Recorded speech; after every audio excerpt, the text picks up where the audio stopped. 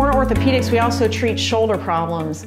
Rotator cuff tears are probably one of the more common reasons people come in to see us, but a lot of shoulder dysfunction, for instance, pain here or that radiates to the side of the shoulder, actually comes from muscle imbalances stemming from the shoulder blade itself. There are about 18 muscles that insert on the shoulder blade, and if they're not working correctly, your shoulder can't work correctly, and oftentimes shoulder pain is mistaken for an actual shoulder blade problem. We treat all of these things. One of the more common ailments we see besides rotator cuff tears are trigger points, particularly at the top inside point of the scapula behind the neck. A lot of people have severe pain there.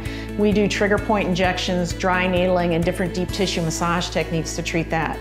For rotator cuffs, you can do anything from ultrasound-guided subdeltoid injections to ultrasound-guided trigger point injections to physical therapy to surgery.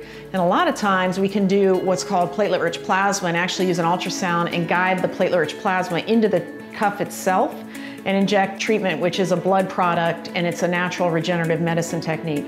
And then, of course, you can always end up doing surgery. We try to avoid that if at all possible.